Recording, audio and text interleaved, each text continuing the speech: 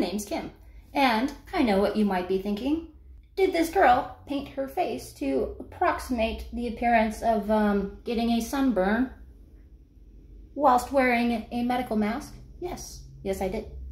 I had seen the idea on Reddit earlier this afternoon, and it was obviously done digitally. While a funny joke and concept, the commenters pointed out all of the inconsistencies, angles of the nose, the fact that, you know, the loop seemed to be going through the ear instead of underneath it, as I've articulated here. So I actually took a mask, put it on, and drew what I feel like are some pretty accurate tan lines for what it would look like if you did, you know, fall asleep in the sun while wearing a mask. So there it is.